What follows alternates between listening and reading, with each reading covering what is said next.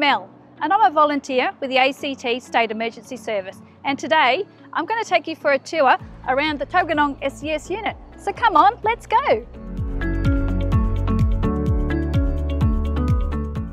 In this space is the kitchen, the heart of the unit.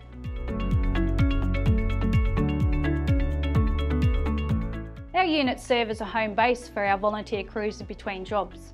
And over here is our training room, and this is where we meet weekly to learn new skills and practice old ones.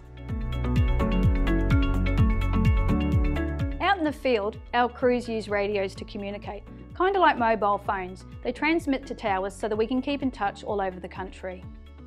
This is our vehicle bay. Housed in this shed is our storm response truck, our four-wheel drives, and our flood boat. Our crews will select the most appropriate vehicle based on the job they're attending.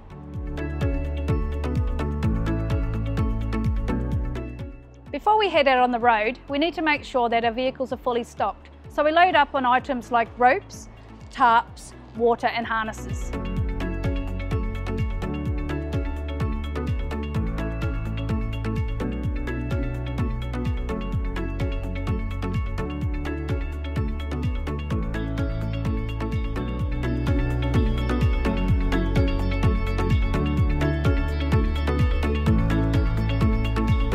Across the ACT, there are 7 SES units just like this one, so there's always help nearby.